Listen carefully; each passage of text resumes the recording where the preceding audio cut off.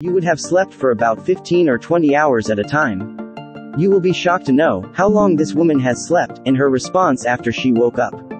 In 2012, 95 years old, Li Xiufeng was pronounced dead by her neighbors, after several failure attempts to wake her up.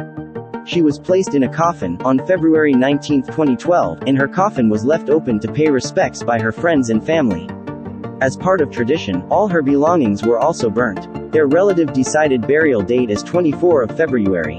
Day before burial, her relatives was terrified to discover that her body was missing in coffin. They looked for her and found her in the kitchen. When they found her, she said, "I slept for a long time. After waking up, I felt so hungry, and wanted to cook something to eat. I pushed the lid for a long time to climb out. She was asleep for at least a week." Please subscribe to Crisp Facts, give your love in likes and leave your thoughts in comments.